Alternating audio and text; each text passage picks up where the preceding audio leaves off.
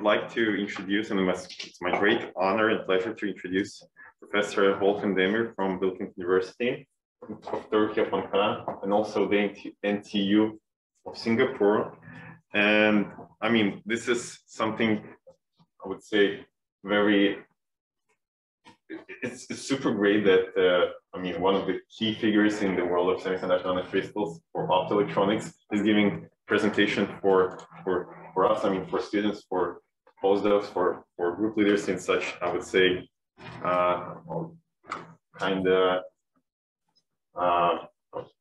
in a seminar format, not just a plenary talk. Therefore, guys, I encourage you to ask questions, to follow the presentation very precisely.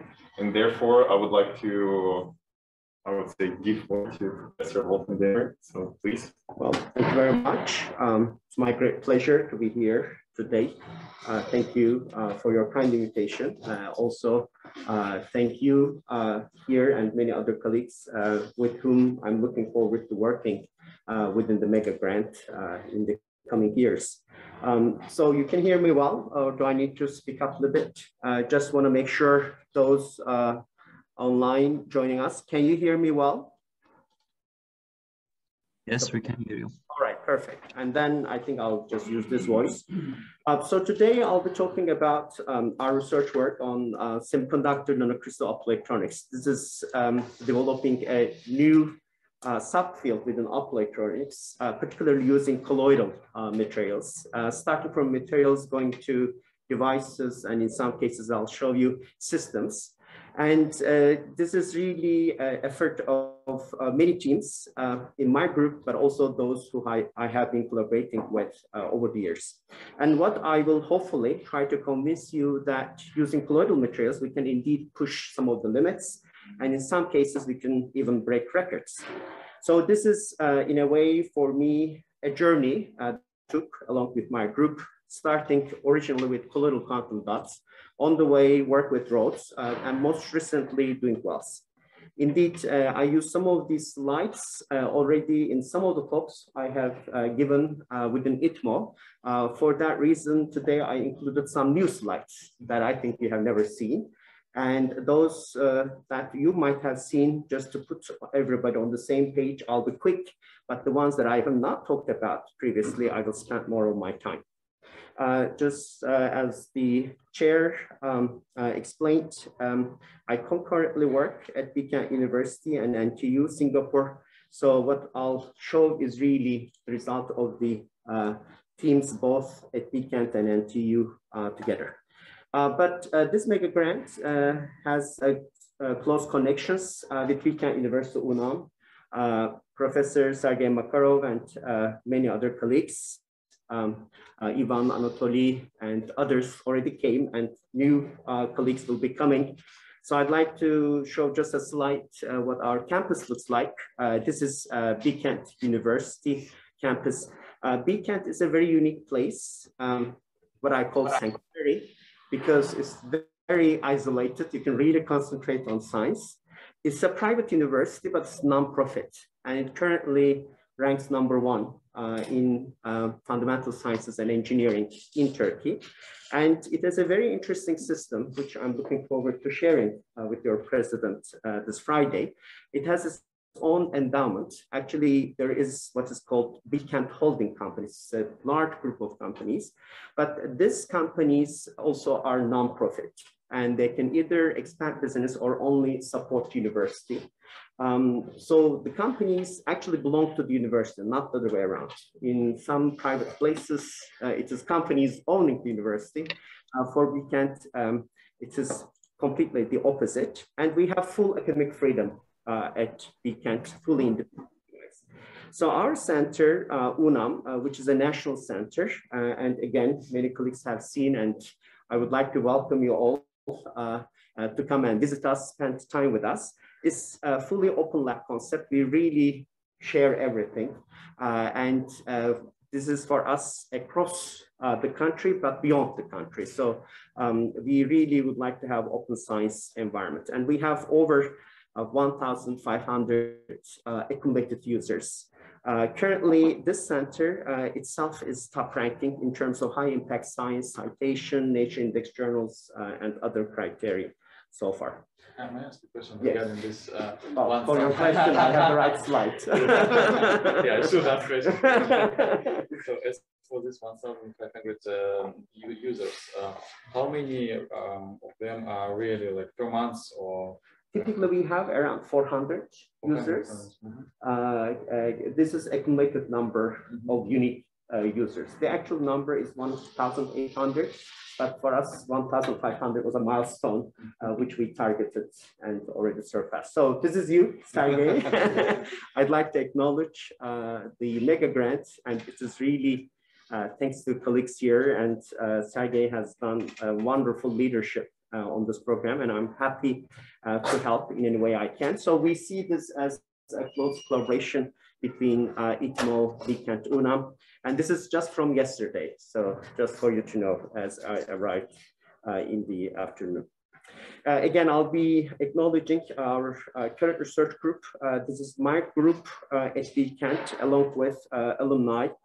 I'm most proud of my PhD students who now themselves become academicians. I have 10 professors that came out of my group and working different parts of the world. And this is from NTU. Also, I'm very happy to acknowledge my good friends and colleagues at NTU, along with our scientists, research fellows, research associates, all of them. Of course, the group has a wide range of operation. One of them is on semiconductor nanocrystals, and that's today what I will mostly talk about, particularly light generation, emission and lasing. But we do also have work on harvesting limited solar concentrators, and I'll show you a few slides on this. We have been working on energy transfer and near field phenomena, also coupling with the electric and metal antenna and materials coupling, and functional media. And some of these already turned into commercial efforts. To complement semiconductor nanocrystal, we have been looking into light engines. For example, high brightness LEDs, which has been commercialized, nanocrystal LEDs, UV LEDs, this is also commercialized, and I'll show you deep UV light chips. This is a very cool concept, which also has recently been commercialized. Of course, in the interest of time and maybe to keep my talk coherent, I won't talk about the ideas we pursue in implantable metamaterials. This is really transferring ideas from optics to more RF domain, but the same concept. For example, in vivo sensing. This is smart implants or spatial probes for magnetic resonance imaging. This is what I'd like to show you. This is quite recent, and I think you have not seen yet, so I can talk a little bit about this. This is our new deep UV light chip technology. This recently came out. We have been working on this technology for now over 5 years. It has been fully licensed, well, patented, licensed, and now transferred to a company in Sweden known as Light Lab. So this is what we did in our group. It is few centimeters wide and few millimeters thick chip. But what is nice about this is that it is sub €1. So it's a very cheap chip, quite cost effective, yet its output power and efficiency are on par with commercially available deep UV LEDs. This is what it looks like inside. It's not drawn to scale.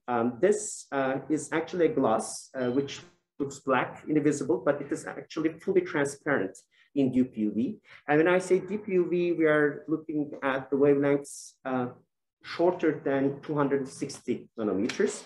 Inside, we have zinc oxide nanorods that we grow ourselves. We develop a special recipe to achieve this in a uniform way, because you can imagine we have a few centimeters wide substrate within which we have it all covered with the array of vertical nanorods Then we have a spatial technology to seal it. So it's actually high vacuum inside. This was the critical part that we had to develop.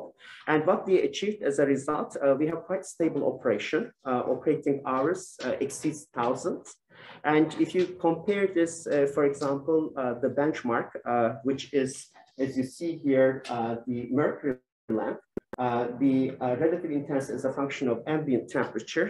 This is one of the bottlenecks for this well-known and quite mature mercury lamp technology. It is heavily temperature dependent. In our case, we have very little temperature dependence. We can go below minus 20 Celsius degrees all the way up to 80 Celsius degrees. And the total optical output power we can achieve is more than 20 milliwatts. This really changes. We can double it in certain designs. The minimum efficiency is 4%. It can go up to 8% range in this spatial designs. It has high operational lifetime, low temperature dependence, instant on and off capability. Again, this is some major drawback in mercury lamps. It takes minutes to warm up and then to provide deep UV. This is a very well-known figure of merit used in deep UV disinfection. It's known as germicidal efficiency. What you do is you literally count the number of units as a function of the dosage.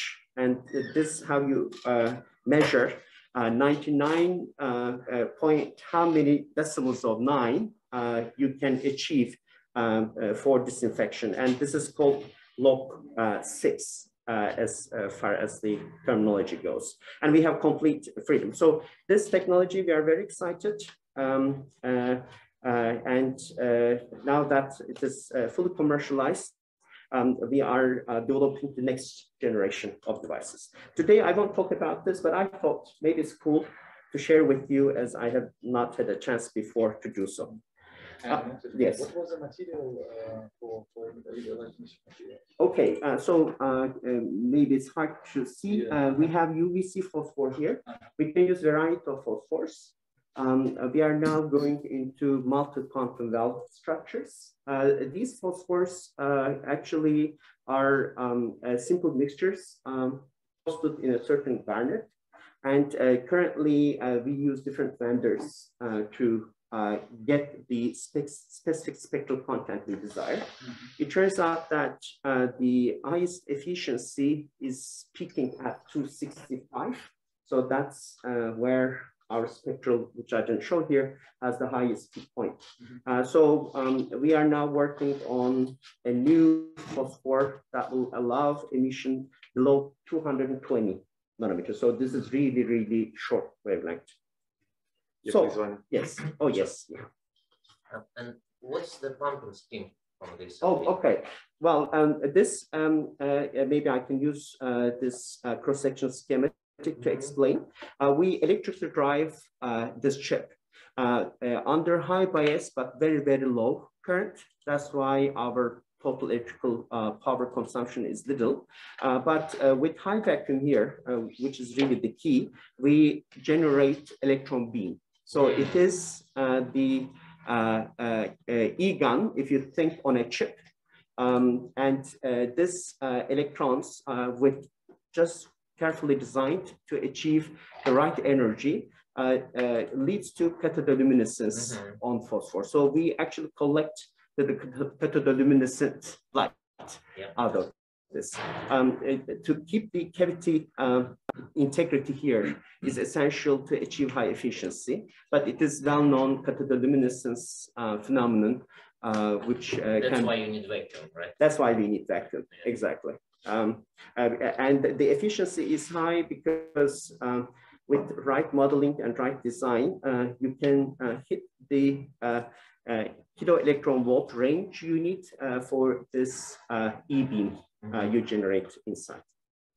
Okay, I'll be faster here because I already talked parts of this previously too for as far as I can tell most of the audience here. I think it is also well known to everyone here, semiconductor lighting is essential, and this is driven by energy efficiency versus cost benefits. But to go along with that, quality lighting is also important. And one reason why we didn't see solid-state lighting fully deployed up to now is partly due to the deficiencies in quality. Therefore, for large-scale penetration, we need to have high quality.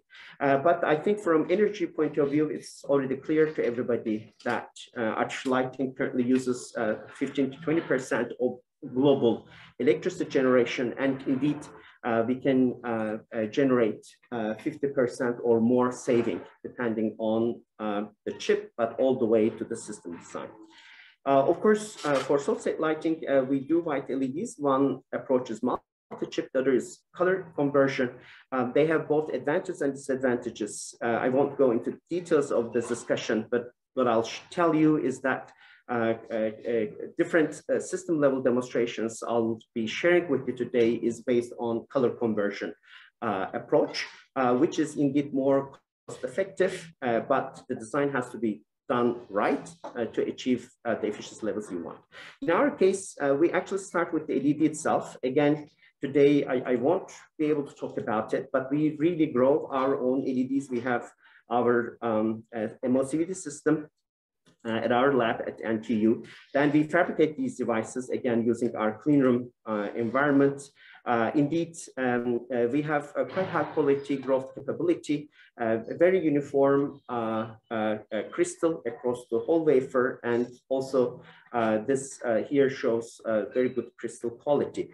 Indeed, particularly on semipolar epitaxy, we have collaborated with UC Santa Barbara team from NTU. So over the years, we developed these different generation of devices, going from lateral chip to flip chip to vertical and finally reverse vertical. Each time it becomes more and more complicated, but then we can target higher optical output levels. This at NTU together with NTU Singapore has been commercialized. We use these platforms. Here, this is a picture from our lab at NTU. So we start from scratch. We design everything ourselves, model all internal devices, grow the crystal, fabricate them, and then integrate with our own nanoluminophores. This is a film version. This is direct integration. And today, that's what I'm gonna talk about. So this is indeed a paradigm shift because previously it was believed you should have broad emitters, but as a matter of fact, photometrically speaking, if you have a right combination of discrete emitters, you can do better. Here I show you one-to-one comparison. Of course, yellow phosphor together with blue would have the lowest color rendering property. Color rendering means the ability to show the true colors of an illuminated object. But then you can go to red-green phosphors. You can do better, but there is a limit to how well you can do. Particularly, the problem is to have the warm white shade, which means the color temperature has to be low. This works in opposite way for color temperature. You need lower color temperature to make it look warm to human eye. And to achieve high rendering at the same time has a fundamental trade-off, as I'll show you with the spectral efficacy. So it's limited. There are other problems which I listed here. In the case of narrow emitters, though, you can do much better. You can make it quite warm at the same time, high rendering, while sustaining high level of spectral efficiency. But there are other problems you need to address, and I'll talk a little bit about those. For example, stability, making it eco-friendly. But in principle, our rationale has been to go for quality white LED lighting using this type of colloidal quantum dot-based nanophosphors because we can actually control all the features of emission. And this discussion came out several years back, already some time now, on rare earths, because actually rare earth elements are available only through very limited resources. This has been an issue, and we were asked to extend this discussion to point out that indeed, instead of rare earth-based phosphors, we can use semiconductor nanocrystals, which are quite abundant, and we can achieve color rendering, warm white shades with high spectral efficiency, all at the same time, in a way that it is impossible with conventional phosphors. And this work eventually turned into a big project, which is itself now going to deployment through this Turkish company. You may know this company is also well known in Europe and part of Asia. It's one of the largest TV manufacturers. The principle is very simple. I'm sure this doesn't require any explanation for you. Obviously, we have photoluminescence process, but you need to think carefully how to design the absorption, because depending on the white shade, you really need to absorb certain amount, and there is reabsorption, which you need to take into account.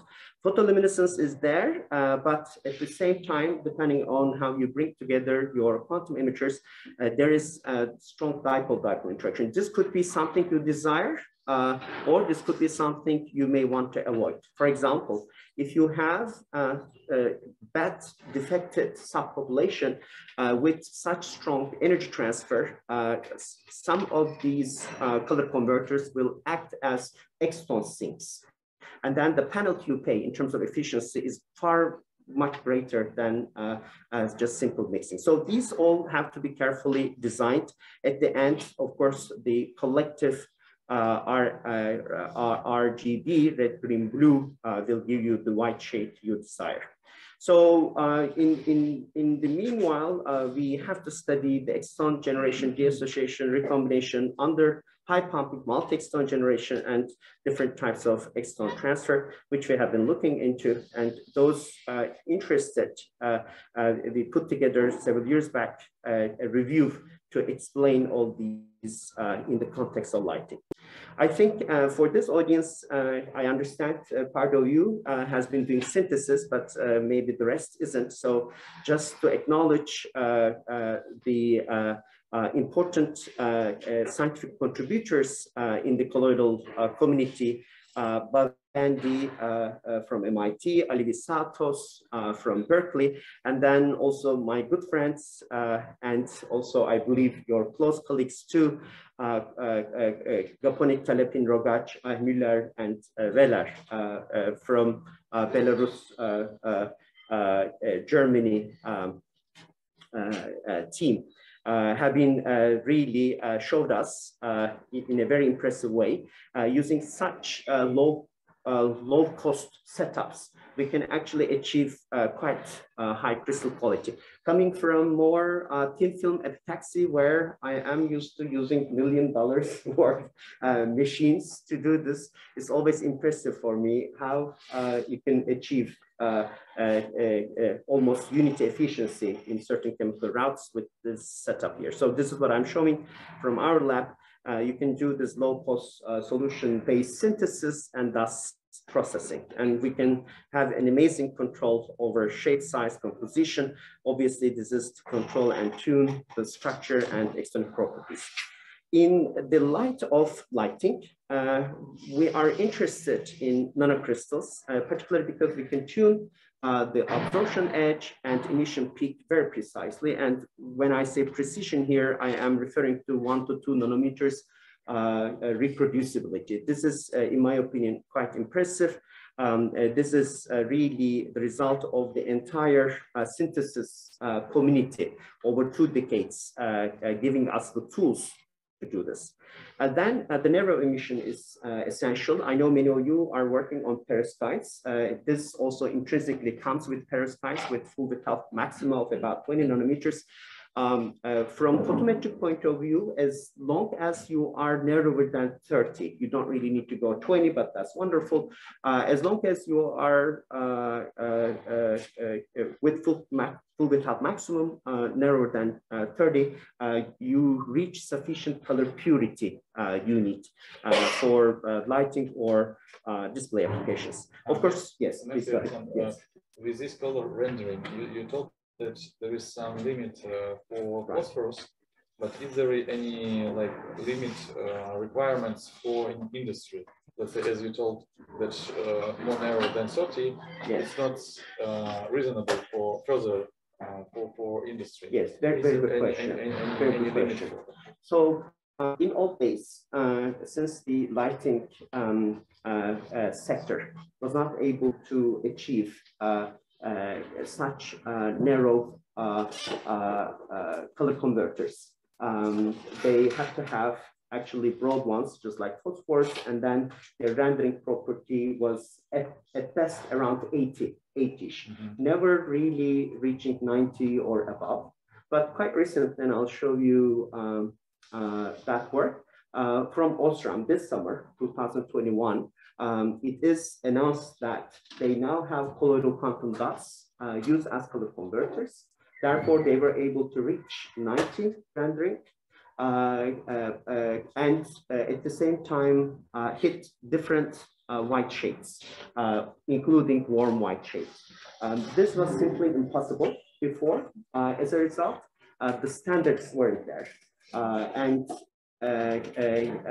Always the sector pushed towards just electric efficiency, but not talking too much about perceived color rendering and perceived efficiency. I can give you a quick example. For example, street lighting, they would use the same LEDs. Maybe electrically speaking, it's the same efficiency you can obviously sight, but when it comes to perception of the human being, those photons are simply the wrong ones. So actually, you effectively use fewer of the photons. It is the same for indeed general lighting. General lighting, if you don't have the right spectral content, either some of the photons are too much or some of them in return are fewer. As a result, the limits are actually not because of the standards, but limits have been because of the perception capability or incapability of human eye. This is now coming up. So we will see more of this with higher rendering, at the same time higher efficiency, but not using phosphors. Exactly this material system. So at the moment in lighting sector, Osram from Germany is now leading this. So efficiency, yes, there's maybe. Well, I was just, so since these are like lighting applications, so yeah, there's no such question as in homogeneous broadening for this. So it should be just narrower than the light perception. Right. So so at the end of the day, of course, human eye can't tell whether it is inhomogeneous or homogeneous broadening, as long as it is narrow enough. Yeah. But this colloidal quantum dots I'm showing you here surely suffer from inhomogeneous broadening. Typically, the size distribution would be plus minus 5%, but that is enough at room temperature to go below 30 nanometers. But I'll show you later for colloidal quantum dots, they have magic size and they are only limited by homogeneous broadening. Typically, unless you make heterostructures, then of course inhomogeneous broadening may come into play. But at the end of the day, as long as you're narrow enough, for lighting purposes, it just serves its purpose. Yeah. The efficiency is another critical point. I will quickly highlight this one because this is not widely recognized. This has to do with semiconductor nanocrystals being semiconductors. As I believe all of you from physics, just semiconductor material, it means below the band edge, it has a very broad absorption. Unlike rare earth elements. So rare earth elements have absorption bands. It means when you need to put together the whole system, it is not only the emission peak you are trying to make sure is the right one, it is also the absorption band that will obviously need to match your pumping LED device. And surprisingly, again, not acknowledged enough in my opinion, 50% of all phosphors developed simply cannot make it because of this requirement, because although their peak emission is right, their absorption band is completely off. For semiconductors, nanocrystals, and perovskites for that matter, this comes for free. Obviously, stability, as I'll show you, is another critical aspect to look into. So I'm happy to highlight MegaGrant here a bit more. Over the years, we generated these nanocrystals, and we have been collaborating very heavily with universities, academia, and companies worldwide. And we are really looking into 3 specific applications, as I'll discuss more. General lighting, along with screen backlighting. And this is an example from our work, a review of showing all this work and some new results there, along with Samsung, which was the first to report indeed nanocrystal-based backlight units in a LCD display. And then, as I'll discuss more, nanocrystal lasers. Again, I'm happy to acknowledge Klimov and Steve Dunk here. We have our own motivation to go into colloidal lasing. Nanocrystals find many other applications. Today, I won't talk about any of these, such as single photon sources, solar cells, biolabeling, imaging, but focus only the top panel here. Maybe just a few words on color science. Efficiency of the device is critical, but perceived efficiency is essential. And this has to do with the human eye sensitivity curve. This curve is known as sensitivity. To make things a little bit more complicated, this is not a fixed curve. Actually, given the number of photons in ambience here, this curve shifts. With fewer photons, it shifts to shorter wavelengths. And this shift is tremendous, it's 50 nanometers. So in between, you have the mesopic region, and then you have the scotopic region. So depending on where you would like to use your lighting, you really have to be careful about this. And this was completely overlooked for many years. Now, this is being recognized for the right design of lighting. You can quickly here realize, for example, for road lighting, it has to be the scotopic regime one has to take into account. I'm sure you have this experience under the street lamp. It looks very bright. Even you have glare, other complications related to that. But then you walk a few steps away, and maybe you may not even read a piece of paper. It is just because the photons are there, but they're not the right photons given your eye sensitivity curve. The other 2 aspects, which I'm not going to go too much into detail, is one, visual performance. This has to do with the shape of the white light, quantified by the color temperature. The other one is already what I discussed to some extent, the rendering property. This is to show the true colors of the illuminated object. And this is now a new field opening up. It turns out that our emotions are triggered by this property. And this becomes quite critical, for example, in marketing, in shopping, so on. Again, I won't go into details of this, but because of this color matching function of red, green, and blue cones, we have a certain operating point in the color gamut. We have a certain correlated color temperature. This red curve here shows the black body, the loci of black radiators, but we don't have to have a black body. Therefore, we define a correlated one. The rendering index and luminous efficiency, that's what I'm going to talk about. The luminous efficacy, just to give you maybe benchmark, incandescent sources fall in the range of a few tenths, fluorescent lamps below than 100, and then white LEDs typically using phosphor below 300 lumens per optical watt. I think you have a question, Ivan. Yeah, yes. I wanted to ask about Sure. the true colors. So is it colors that are visible in some solar spectrum, and what is the target solar spectrum? Like, what is the time of the day which has a reference solar spectrum which gives these true colors, or is Right. it some other criteria? Good question. Actually, quantifying color rendering is a difficult task, and there is no ideal way of doing it. This index, CRI, is most probably one of the worst ways of doing it, because it actually boils down the response to a single number, and it is normalized with respect to 100. and it uses blackbody radiators as the perfect illuminators, which is not necessarily true. The way it is most commonly done is to use the so-called moon cell samples. There are 14 of them. They have a different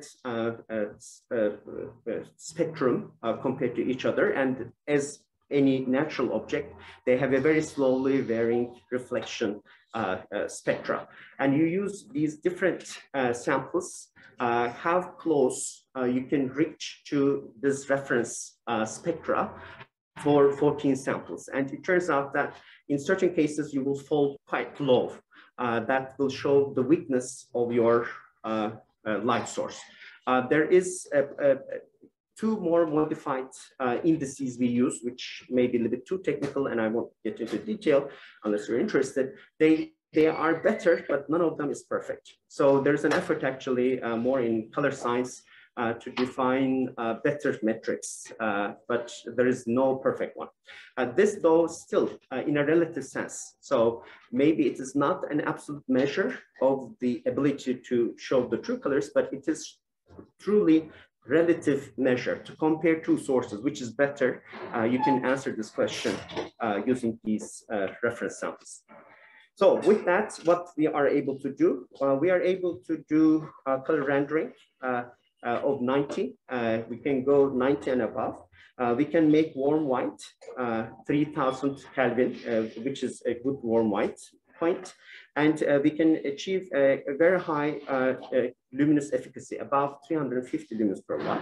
At the same time, which I didn't talk about, this ability to go to the scotopic regime, where you have fewer photons and your eye sensitive has shifted to shorter wavelengths. There is a metric known as scotopic to photopic ratio, SP ratio.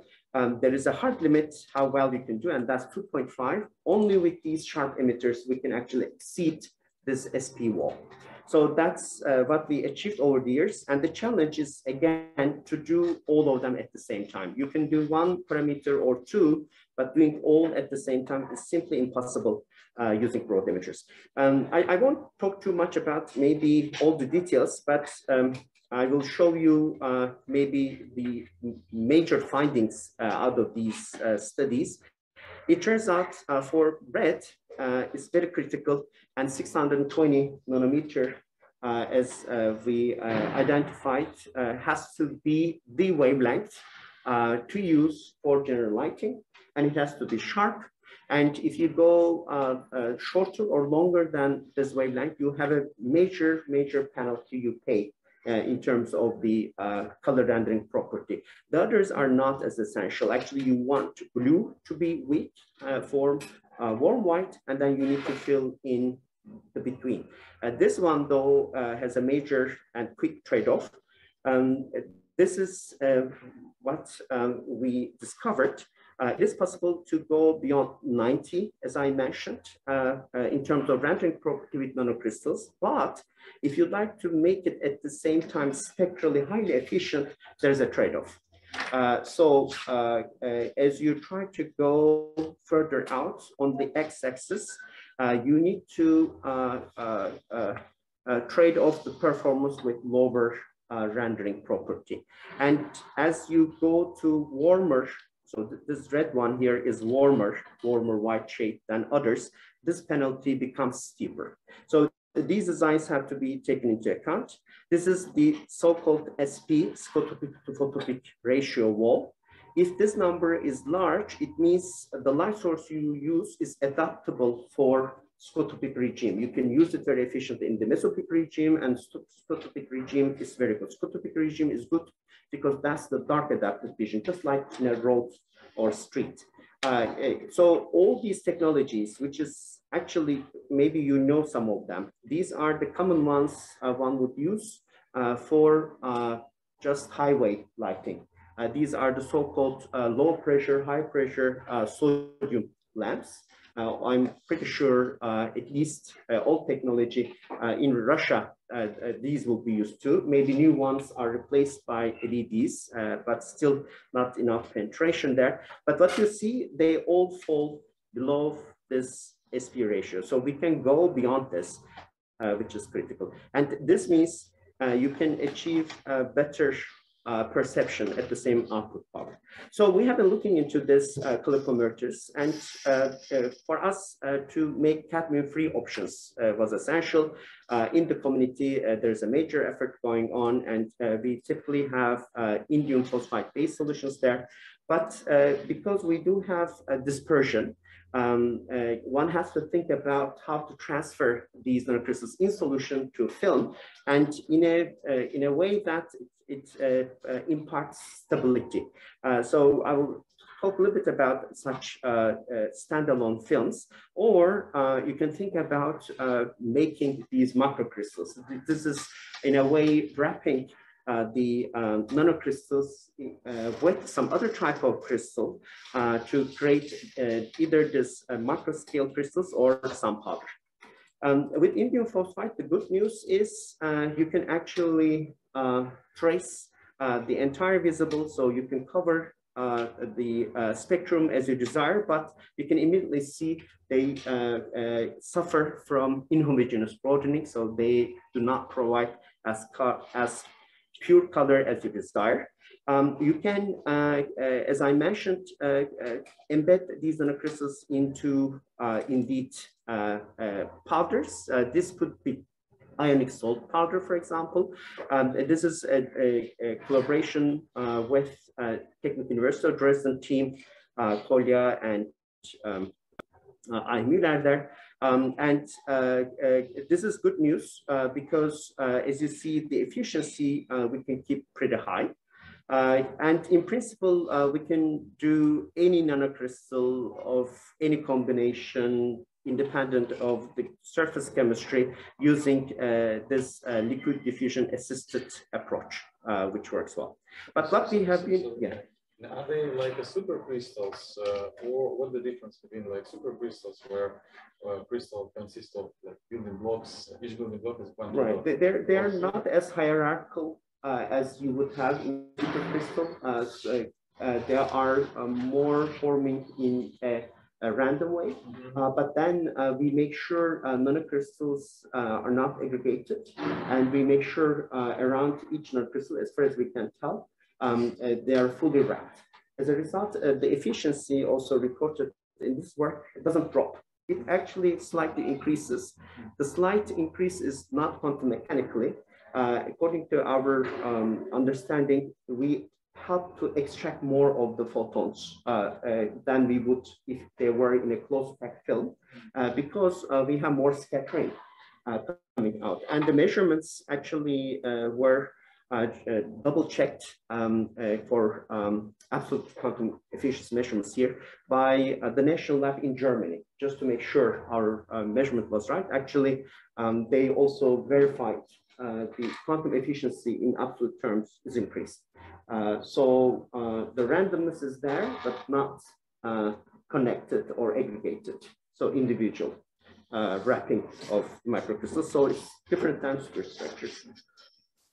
This is what we are pushing. This is freestanding sheets of nanocrystals. This was actually almost a decade ago where we demonstrated this is possible. The challenge was, as you can imagine, these nanocrystals being nano, you have to make it uniform laterally, but then vertically, and if needed, do dual colors. We were able to achieve this. Now we can do tens of centimeters, half meter by half meter, and you can use them for many different purposes, including, for example, color enrichment in screens. And this has been commercialized now, NanoMe, a spin-off company, basically preparing these nanocrystals in liter volume. So within one volume, you need sufficient nanocrystals for example, 40 to 50 TVs. So this is 40 to 50 kilo. And then we can make them in very long freestanding sheets like this. So it's a very low cost technology too, and high performance. For example, this is a real picture. This is just standard LCD based screen, and it has its own color converter. We opened this up, cut the color converter into half, and for this right part, we kept the original one. For the left part, we put our own color converter, nanometer, and you can see by eye the difference. And this is really coming from the color purity effect. And if we compare, for example, with respect to 3M, we are slightly better than their color span in this case. But what happens in this case? You put this layer, and then what happens? Reabsorption? So we do have the backlight unit. We don't need to touch the backlight unit. We don't need to touch the liquid crystal display part. We have all these film-based passive optical components, if you will, one of which is the color converter, but then we have diffuser, so on. So we just replace the color converter film. So the conventional one is there, half of it, and the other half is ours. So this is therefore really convenient for TV manufacturers because they don't need to change anything in their production line. But then the end performance in terms of the richness of the color directly comes from the quality of this color converter. So it's a key technology today in TV sector. And maybe some of you might even have QD-based TVs at home. The high segments of Samsung, for example, although they don't promote this, but Insight is the QD color technology. They're QD-based color converters. Most recently being within last 1 to 2 years, maybe, Samsung announced that they will be continually investing over $10 billion into QD technologies. So the QD made a big difference for LCDs because previously LCD technology alone couldn't compete with organic-based LED screens. But now LCD in conjunction with QDs actually provide better performance than organic LEDs. Otherwise, we would have seen LCD technology and market would decline and organic LEDs would fly off. But this is now postponed at least 10 to 20 years. So QD technologies now has already made LCD to prevail, and we will see LCD technologies for quite a long time because of QDs. Okay. So sorry. Yeah. I was wondering what technology do you use to produce colloidal patterns from such displays? Okay, we have different routes. Some of them now owned by Nanomi, but just I can tell you, they're not only colloidal quantum dots, they're also colloidal quantum wells and mixture and different material systems. It's not only 2,6. We have others too. So in principle, we have different color components and we can mix them in any way we desire. Either we use mixture or we use stratified films. So different films brought together. So there are, they can also be synthesized in an automated chamber. So it doesn't have to be manual either, but we can also do manual. So this is the whole story I wanted to show you here. It started with QD Vision, a spin-off from MIT, later owned by Samsung. Then Samsung actually killed this company. It's an unfortunate story, particularly because their interest was in the TV screens. And only very recently, 2021, just this July, past July, we had a product that came out of Osram, and we knew they were working on this for a while, a single packaged LED. Having this is their announcement, and here the rendering property is 90, just like we predicted, and we actually measured their spectrum. The red is exactly 620 nanometer as it should. So we are very happy that our demonstrations they also used or verified themselves. So I will go fast. You can do more with these color converters. You can, for example, impart polarizing properties. So it's not only color conversion, but at the same time, you can have polarized emission coming out of this. This is a program we successfully completed with Samsung, series of two programs. And now Samsung is in the plan of looking into this type of structures. But all I showed you today was just spontaneous emission-based color conversion. And you can do further better. This would be based then on laser lighting. There's a very strong argument coming from the efficiency issues. This is the argument of efficiency group, but then there are additional benefits such as better photon management. Of course, the question is, can you do this? And the answer came from my friend and colleague, Jeff Tsao from National Lab in the US. The answer is yes. I will spare the details from you. If this is done properly, you couldn't tell that it is laser-based lighting. For that reason, we have strong motivation to study lasing, and we have been looking for the best material to do that. This is one we developed, polytypic core, and then shell has a smooth transition, near unity efficiency. We put into very compact device, everything, all solution process here. The pair of Bragg reflectors are colloidal themselves. Very nice, the best efficiency, the best threshold at the time, but no matter what we did, we always hit limits. These are the limits in terms of order of magnitude what you can do. And the limitation comes really fundamentally from the ERJ recommendation along with low absorption cross-section. So, yes, of course. Sorry, I have just a general question. In terms of our perception, do we discriminate between the coherent light or thermal light? Like, can our eye actually perceive the statistics of radiation? Or we don't care? So laser lighting, if it is not done properly, it may suffer from speckle issue.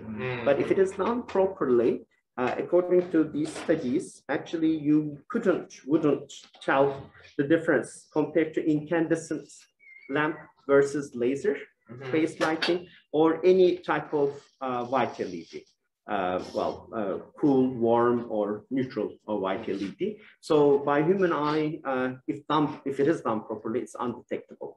So that's one aspect. So that then tells me in the right conditions, we can't tell coherent versus incoherent. And we see that in the future, especially certain lighting schemes, for example, high segment headlamps of cars will be laser-based lighting, particularly because they have the steering capability. Or micro LEDs, but micro LEDs, when they go small size, they become, of course, they are still incoherent compared to laser, but they're partially, spatially more coherent than large surface LEDs. So we will see, I think, more and more coherent light sources being used in lighting and in screens in the future. But as far as I understand, that to avoid the speckle problem, one should reduce the spatial coherence of the source, yeah? You can, and then there are the diffusers. You use some other passive optical components, but at the end, as a system, the output, you can't tell the difference. Right. So I know I'm with questions. No rush. I mean, no rush. Okay. I will still be quick in certain aspects and try to highlight maybe more of the new things. But I'd like to use this observation as our motivation for going into quantum well-based nanocrystals. Because the thresholds here, you see hundreds of microjoule per centimeter square. There is no way you can reduce this in a significant way. This is accompanied by small gain coefficients in the range of hundreds of inverse centimeter. And if you look at the gain lifetime, that's also ultra short. So all of these fundamental barriers we can address using colloidal quantum walls. And you are most probably aware of the progress in the community. And this is first systematically synthesized and demonstrated in CNRS Paris French group. Previously there were observations, but none of them were really systematic. This work was quite inspiring for us because you can very reproducibly achieve atomically flat nanocrystals, and they have magic vertical size, which means correspondingly we can really control their optical properties. And then instead of just making core, you can think about having a heterostructure using shell around them, or you can only extend in 2D, this is through an isotropic growth, and then have what we call core crown or core extension structure. So with that, we're looking into optoelectronics of flat nanocrystals. We want to make use of this extremely large surfaces while we keep the quite tight vertical confinement. So being the same thickness all across, it means we will have only a homogeneous broadening. And then we will also have, because of this very tight confinement, giant oscillator strength. So absorption cross sections, both linear and nonlinear, will be really, really large. And as we measured, actually, they are record high. So it's great. Which means if the absorption cross section is high, they will have a major emission capability. That's also critical. And if we can make them near unity efficiency emitters, then for light converter, then going into gain, if we can induce gain, they have a great performance potential. Finally, this is another aspect which I really find important, and we have been trying to exploit this direction, that is to orient them, because we have now a high aspect ratio material, unlike isotropic colloidal quantum dots. We can choose to orient them either face down or put them face to face and generate long chains and then immobilize in edge up configuration. That brings about another degree of freedom for us when it comes to structures and devices. So we can make them very thin, few nanometers. We can make them very large, tens to hundreds of nanometers laterally, but then we can reduce this optical gain at least an order of magnitude, if not more.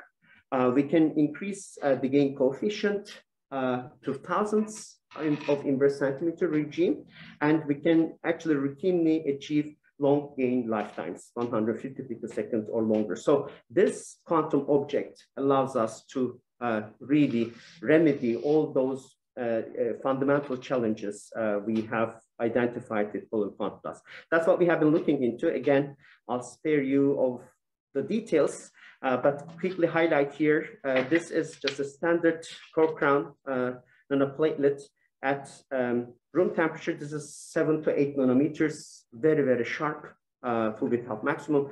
This is the red curve here. And then you can see on the background dotted black curve, that's the absorption profile. You can see heavy hole, light hole, excitonic features very well resolved. And then you can see the plateau, which in my opinion is rare to see for a 2D quantum object. This is really textbook example of a true 2D system. So with the motivation of strong absorption cross-section, we wanted to look into single photon absorption-based pumping, and we're able to observe lasing for the first time at the time. And then because the nonlinear absorption cross-section should also be very high, it should be possible to use 2 photon absorption. That's also what we did. And then identified that, as expected in the early samples of these quantum laws we synthesize, the gain coefficients look higher. Yes, Ivan. So yeah, I wanted to ask, so sure. This gain lifetime, it's critical for pulse operation, right? Right. So, and if so, then do you think it's critical for industry if this laser light sources work in pulse regime or CW? Right. So can you, for example, use vehicle lighting impulse regime will be? Very good question. So we keep pushing, and several other groups as well worldwide. Nanosecond is doable. There is report of continuous wave operation, but in my opinion, that still has some challenges to deal with. We can push the gain lifetime to nanosecond now, very thinly. We have one specific heterostructure that allowed to go beyond nanosecond regime. We are now trying to understand this better. So I think we will have longer and longer gain lifetimes. Nanosecond pumping is straightforward. I think we will have either quasi continuous wave or fully continuous wave operation very routinely too. But there's already a scientific report on continuous wave pumping, although I have to say some numbers don't match, but that has been reported.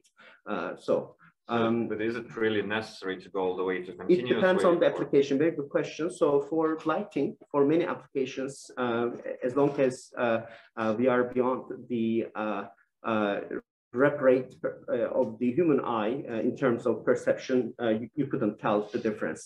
But there are other applications I think will require continuous wave at some point. But for lighting, you're right. Nanosecond will be just fine. So I will quickly highlight here, we have been pushing the material quality to see how far we can go in terms of the net model gain. This time we are using just poor, but really high quality material. And you can see we can really push the net peak model gain. This is the best reported gain coefficients thus far in terms of the net peak model gain. For organic dyes, polymers, colloidal quantum dots, rare earth-based fibers, epitaxial quantum dots, all room temperature, they fall below 2000 inverse centimeter. These are 3 monolayer, 4 monolayer, 5 monolayer of these colloidal quantum dots. Just to put in a perspective, this is the best, the highest reported peak model gain coefficient we found in literature that belongs to gallium nitride, bulk gallium nitride, of course, cryogenic temperature. Again, I know many of you working on perovskites. Perovskites also great, bulk perovskite, but cryogenic lie in here. So these at room temperature look very promising. To put this in a perspective for material gain, what I showed you was the model gain. You can predict the material gain. And we think we have gotten here now with our giant colloidal quantum wells. This is material gain should be at room temperature surpassing 10,000 inverse centimeter regime. This then tells us that these colloidal material systems really now compete with epitaxial materials. I won't go into details of each and every one of them, but just to tell you that this field, in my opinion, is very rich. Just like in perovskites, there are so many different things one can look into. I think quite interesting. We were able to identify core size dependent optical gain, ground size dependent optical gain in platelets in a box type of architecture and tuning. I'll tell a little bit about these type 2 alignment, so on. And this is something I'd like to share because I think this is also very promising, but we are at the very beginning of this system. And this is the thinnest colloidal quantum well we can do. Thermodynamically, using our approach, it is impossible to go to single layer. This is a cadmium interlayer, but then termination with cadmium on both sides. It's a symmetric structure. In literature, this is called 2 monolayer, but in my opinion, we should call it 2.5 monolayer. But that is achievable. And surprisingly, this can be extremely high efficiency. So this one reaches 90% efficiency in solution. Again, I won't go into the details of the work here. If you're interested, I'll be happy to talk more, but we'd like to push this ultra thin colloidal quantum well structure for gain purposes too. This brings me to the last 2 topics here. One is heterostructures. Again, I won't maybe dwell too much on each of them, but just share with you, this is also very rich. aspect of nanoplatelets, you can be very imaginative on coming up with different heterostructures. You can alloy them. You can create a core crown core shell or core crown shell, joining the strategies, heterostructures. You can think about electronic band alignment. What I showed you was mostly type 1. Now I'll show you an example for type 2. You can even tune it. So this is really a great ground play for us because we can literally design the electronic structure and therefore as an outcome optical properties. You can do type 1, alloy them all. You can do inverse type 1. This is like a quantum ring. This is an early example. The ring here doesn't look exactly like a circular ring, but these days we can do rectangular rings better. Type 2, I mentioned we can align. Type 1, this is three-dimensional. It's like platelet in a box structure. I won't go into the time because of the time. Just tell you it's not so straightforward. One would imagine maybe in this case, for example, tuning cadmium selenide with cadmium selenide telluride crown with selenide telluride compositions in the crown changed, you would have just linear response. It turns out that, for example, this type of architecture requires an optimal point. So this is the starting benchmark, no alloying. You add selenide into the cadmium telluride, for example, 25% composition, you improve it. You add 25 more, reaching 50% selenide, you do the best. But if you go more, it comes back. So we now have good understanding why this is happening, and it has to do with gain lifetime. So actually 50% selenide in the crown has given us the longest gain lifetime. And in type 2, this is reaching 400 picosecond. And when we study this further, although the gain coefficient is not the highest because gain lifetime is long, we can achieve high performance. Is it due to reduction of Fourier combination, slowing, or? Yes, basically we avoid strong overlap of the electron and hole wave functions. As a result, the lifetime extends and ERG is further suppressed. But the gain coefficient also drops, which is undesired. It's affecting the opposite way, but at the end, this effect prevails and does the best performance. The reason why there is an optimal point is because these two competing effects come into play, and the sweet spot is where these two effects are balanced. So gain coefficient is not yet too low, and the gain lifetime is long enough. The effect of two gives us the best. That's why there's an optimal point. Otherwise, it would keep getting better and better, but it doesn't. All right, so we can do, as I mentioned, a low heterostructure. I will just show you the tuning capability. This is a core crown. What I show you here is cadmium selenide sulfide core with cadmium sulfide. And in this case, X, which denotes the fraction of selenide, is 1, meaning there is no sulfur. Going from this first curve and downwards, we add more and more selenide, up to 30%, which this means we can tune. We should be able to tune, but as you see, the tuning, you can clearly see is not there. What we do, therefore, we add on shell. Now, these curves, which I showed you, these are the original ones I showed you in the previous slide.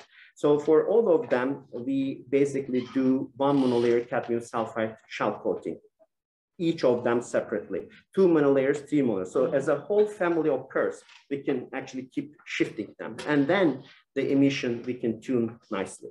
This is also manifests itself in the performance. This is a alloyed core. This core, we can have crown around them. And when we achieve the whole thing, this is the best performance. So if you combine the two, this is core crown, core shell, we can generate tuned emissions because we are using magic size. Normally, we will have discrete tuning. We wouldn't be able to cover in between, but this is possible. Core crown shell is another critical approach. This is just core with different crown. We can see that crown actually helps to suppress the fast hole trapping. This is fast hole trapping here. With crown, we avoid completely. This is almost one exponential there. Then with shell, again, all around, we can, as the whole family, shift once again. And you can see this is reflected in the photoluminescent curves.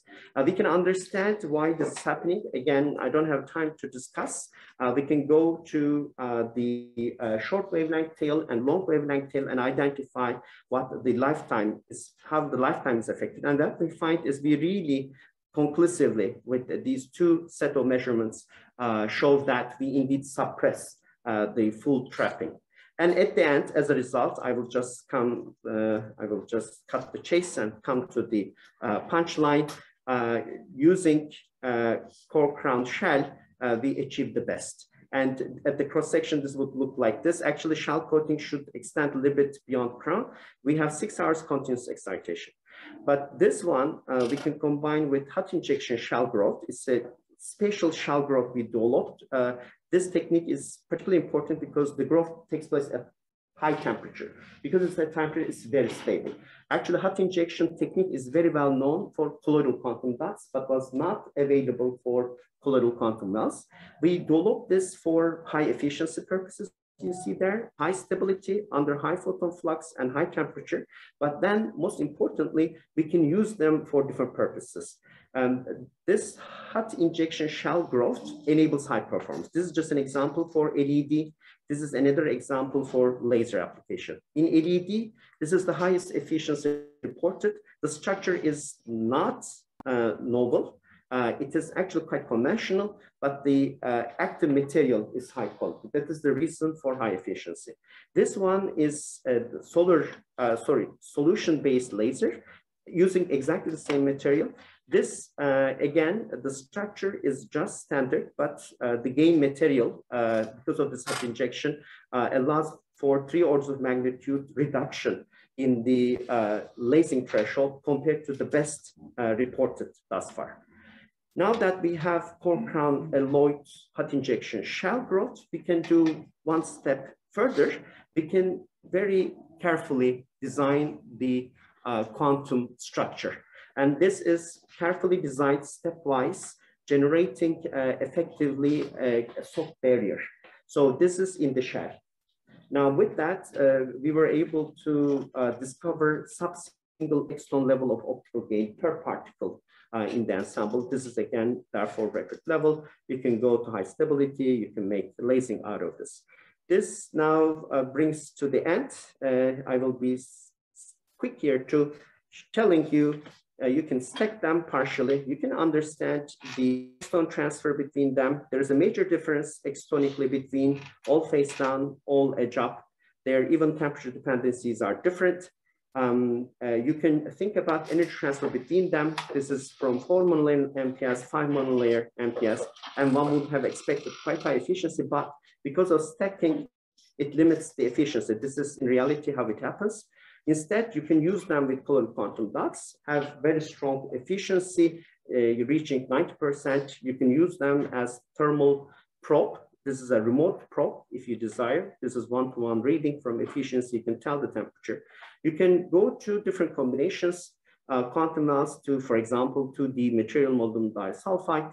And what we find is normally you would have expected d to the power -4 distance dependence. But because of the strong delocalization, instead of d to the power 4, 2d to 2d, we actually achieve d to the power -2. This is coming from, as we understand, widespread of the field, both in the donor and acceptor layers. You can pair them with quantum dots, think about indeed orientation dependence. with orientation dependence. Now to understand energy transfer, having nanoplatelets all face down or all edge up. Electromagnetically, you would expect the same dependence, which we find d to the power -4, but because of the stacking, we have actually further extended faster radius. Finally, and this is within the stacking discussion, you can multi-stack them. This is, in my opinion, interesting as a bottom-up approach, where you use them almost like Lego units. This is 11 monolayers repeated. Looking at the cross-section, we don't observe significant roughness increase. We are still within few nanometers range. Therefore, this whole structure, which is 80 centimeters square wide, quite large. This is a human eye on my graduate student's hand.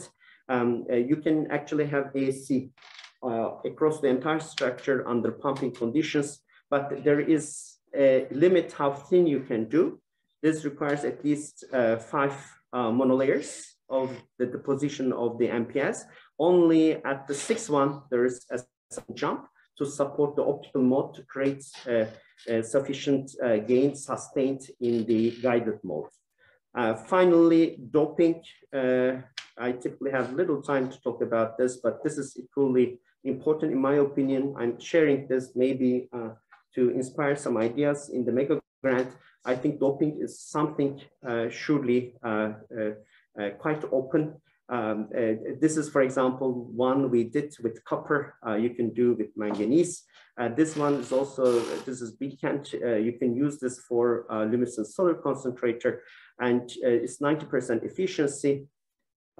So you can actually, as you can see here, this is with QD, we can have higher performance. Finally, again, maybe an idea to think about in mega grants, instead of passive devices, also for solar or for sensing applications, one can make active devices. This is actually nanocrystals in this case that are self-assembled here, but their band gap is going through a gradient. Here we have red emitting ones, on the other side we have the green ones, so the band alignment looks like this. And they are quantum mechanically isolated, but electromagnetically pairwise coupled. Therefore, any exciton formation observes, goes through a strong dipole coupling, basically like a staircase coupling energy from the adjacent layer to the next, going from the wider band gap to the narrower band gap. So we can really funnel exciton, and the performance of this is more than only using red, for example, or only using green. Finally, I'm really able to conclude with some major time I'm taking from you. Well, nanocrystals enable high performance. That's the starting motivation, but I think they go far beyond. They induce record gain levels and extra long first radius. I think stacking, this is something, in my opinion, we should exploit in the community, and surely doping is a new tool. With that, I'm happy to acknowledge funding our book with Sergey, and please come to UNAM, visit us. We have a lot of labs, a lot of research opportunities. And finally, finish with this final remark, which came out October 2019 in Nature Nanotechnology, talking about UNAM as one of the crown jewels of Bilkent University. We hope we'll be able to continue with our partners. With that, we do have positions available if you want to visit, and thank you very much.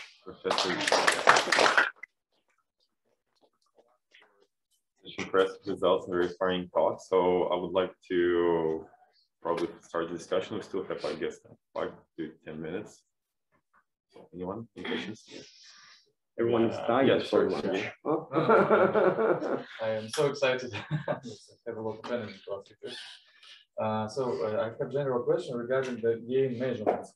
So as far as so you showed this nice map with records for different temperatures and so on. And as I understood, this data was measured in this variable length this method when you measure it with a cylindrical lens, variable stripe method. Yeah. The variable stripe length. Yeah, yes, yeah. And also there is another method. It's a transient absorption method. Yeah, transient absorption. We also sometimes use that to measure more recently, as we have the equivalent. My question is, have you compared the results from these two methods? Because as I understood, the variable stripe method is like for model gain, and then you somehow should reconstruct the material gain. But from a transient absorption gain, you in principle measure directly gain of the material. Yeah? And also simply gain maybe somehow can be estimated just by measuring alpha absorption. You see that density of states corresponds to some value in absorption, and then gain means the maximum gains is limited by this absorption. Yeah? Yeah. So what do you think maybe what the interconnection between all these three methods? And because for bulk perovskites, where we from alpha, from just simply from absorption, we see the very high value of alpha, and then we can say, okay, maybe gain is also very huge, but no, I mean, I didn't find any good measurements of gain for even for standard perovskites like cesium lead bromide. And what can you recommend? Very good question. So we have been using a variable stripe length technique, which is well known in thin film epitaxy, started with gallium arsenide and other crystals, special thin films, and used for a long time because it's easy to set up and easy to measure. Most recently, we finally got a transient absorption system. Previously, we did some collaborative efforts, but of course, it was not a systematic tool we could use, only at the end to verify results. Now, we start comparing. What we observe is they are surely correlated. The trends we observe in both two independent systems of measurements, but the numbers don't exactly match, but not too off either. And you're right, in variable stripe length, at the end of the day, for example, it's a thin film, we are directly measuring model gain. So the model gain, of course, one has to extract the material gain with some gamma factor overlap integral calculation. And at the end of the day, you are making assumptions where, for example, scattering is not there, you assume perfect thin film, so on. So your gamma factor is not 100% right, but then it becomes as a divider. So any small error you make in the gamma factor comes out to be a large one in the material gain. So the error is amplified. So it is there. In the absorption gain coefficient measurement, though, we also observe complications coming from the setup. Just the setup itself, in our case, it's not a strict camera, and we use pump probe. So it takes really long time to construct the whole curve under different influence levels. And we do observe variation in, for example, the actual temperature of the sample as we do our measurements in a passive way. So I personally like showing them both and discussing the discrepancy, but then also the correlation, but we never got exactly the same numbers. However, they look all meaningful. And material gain obviously very much also depends at what confluence you measure this, which is not really very symmetrically reported. You would typically find a single curve with population inversion, transparency point, and then some negative absorption, but rarely see the line of curves, unlike some studies That's also, in my opinion, important to do for direct transient absorption measurement. But direct transient absorption measurement, you have less capability in terms of the maximum output power you use, at least for our setups, to pump the samples. So I personally think there are both techniques have their own weaknesses, mostly coming from the bottlenecks in the setup. But numbers in our case are not too off, although not identical. So my thinking would be we should do all and then try to relate them. So I don't think one technique is better than another.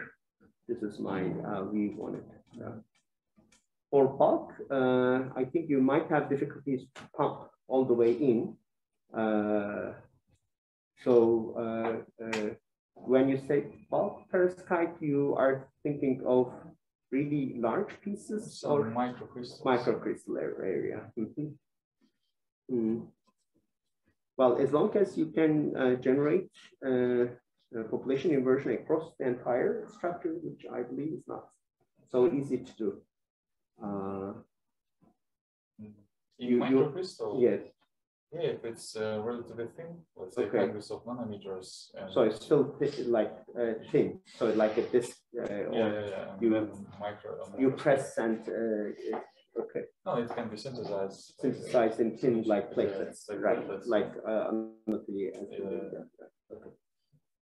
Thanks, Sergey. Anybody? So yeah, go ahead, please. Then you synthesize your gold crown and gold shell nanoplatelets from cadmium selenide nanoplatelets that have a certain thickness. So this thickness is defined by magic size. Yeah. Right. But what defines magic size? Right. So first of all, why we have magic size is because given certain reaction conditions, there is a specific time window within which only, for example, 3 monolayers will emerge. As long as you are within that time window, all the nanoplatelets you obtain in a single batch will be 3 monolayers. Then there is the next time window, a distinct one. It will be all 4 monolayers. So these time windows may be further controlled with the precursor concentration, temperature, so on. But for a fixed set of parameters, you have different time windows where you will have only one distinct nanoplatelet of a specific thickness. So we can, with that, we can achieve very routinely 3 monolayers, 4 monolayers, 5 monolayers, 6 monolayers. And it was not previously possible to do 2 monolayers. As I showed you, it is possible, but the material quality, I think, is lower. We need to improve. And only recently, we think we can achieve 7, but it's a mixture. This magic size doesn't come about anytime you'd like. It has to have the right combination of reaction parameters. Therefore, within those conditions, we use time to obtain specific monolayers, time and temperature. So, do you observe some phosphorylation processes when synthesizes nanoplatelets? So if it is magic size, we don't need to do any post synthesis to, for example, do size selective approach. In general, we can have maybe because of the impurities, some residual subspecies, but they will come only small amounts. For example, in certain routes, we can have some colloidal dots, but very small amount and easy to separate. The nanoplatelets though will be magic size. If we go to 7 monolayer, thicker ones, it gets a little bit more complicated.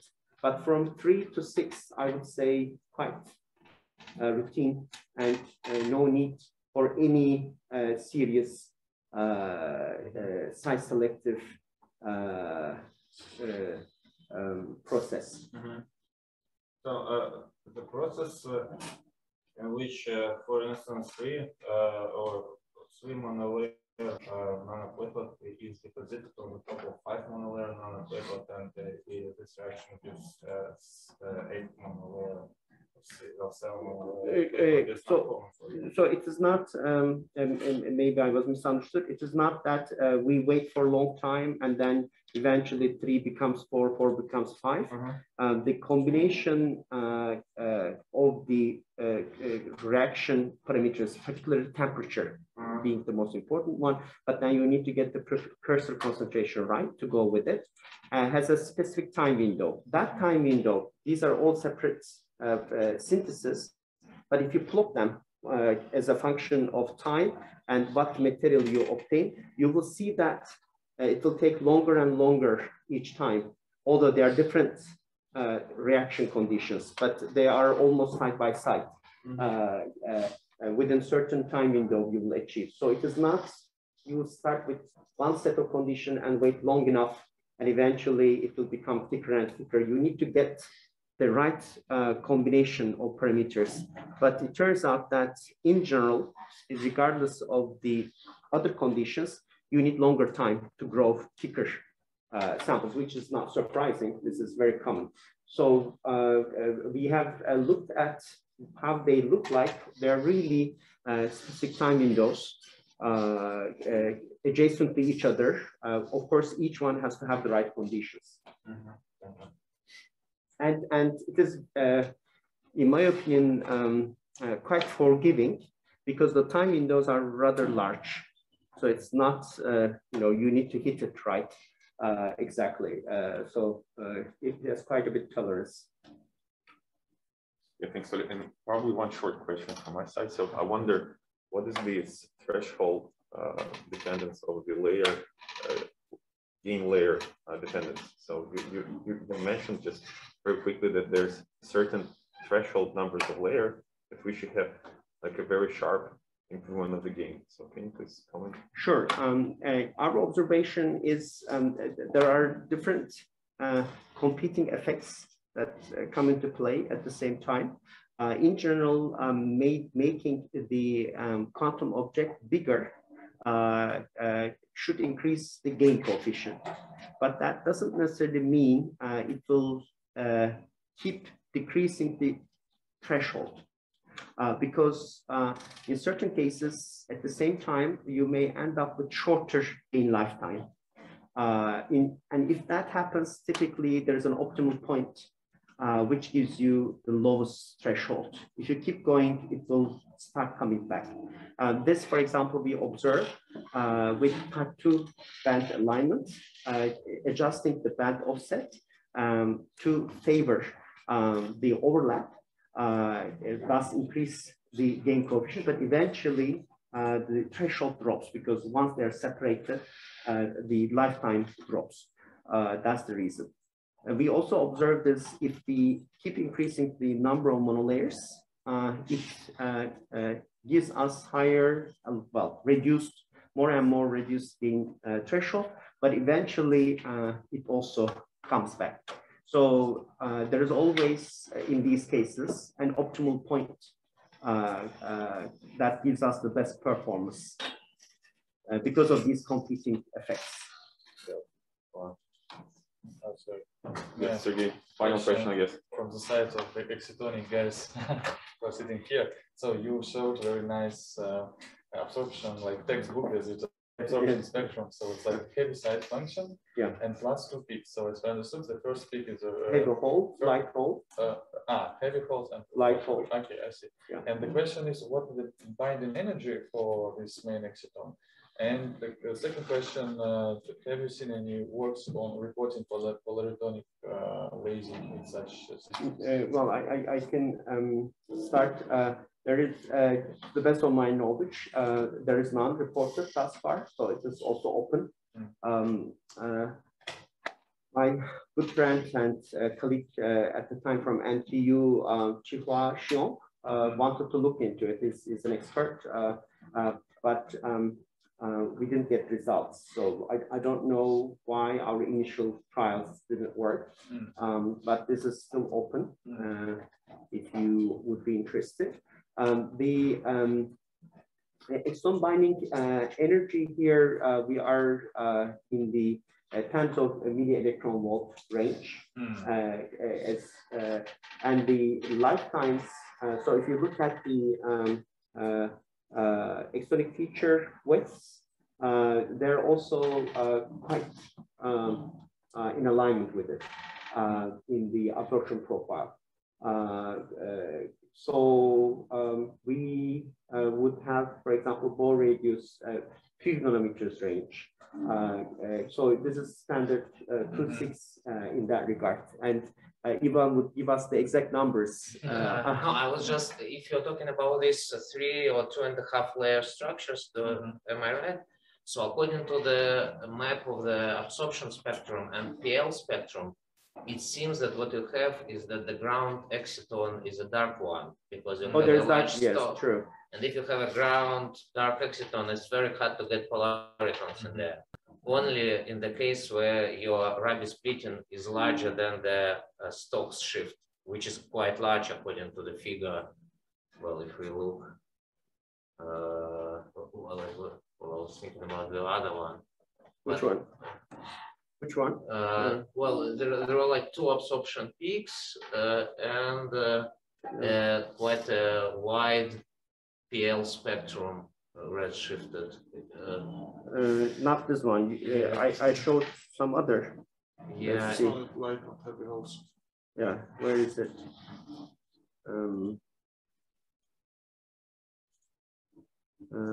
Is it maybe this one? No. Probably some, well, it doesn't really, but yeah, it was a large shift between, usually when you have large shift between absorption and PL, it means that you have bright excitons which create the absorption, but they are high in energy than the dark excitons which create the PL, but PL is quite, well, relatively weak, because there are a lot of dark excitons, but they radiate slowly. Right. And to have the polaritons, you need large oscillator strength. So it's hard to get the polaritonic emission in the systems where your darkest exciton is where the ground exciton is a dark one. But can it be like designed here by shell, core shell, or probably number of layers to design the proper properties of this ground state excitons? Probably, because as I don't know, in perovskite nanocrystals, he designed somehow by shape, by size, and they studied the brightness of ground state and somehow optimize this parameter. Yeah, you can play with it with a quantum confinement or something like that, but. Yeah, if you would design this, we could grow it for you. For the colloidal quantum laws, we have a really monolayer precision. It's colloidal atomic layer deposition. It's monolayer by monolayer. So the shell growth will be very precise. Crown with optimization. Of course, crown is anisotropic growth. We should keep the vertical thickness, but the width we have to optimize, and there will be some distribution, but very reasonable. So if you want to design this, I think we could try, and it has not been done. Okay. For you to think. Okay, guys. Okay, we're a little running out of time, so let's thank Professor Volkan Demir first of all for coming and secondly for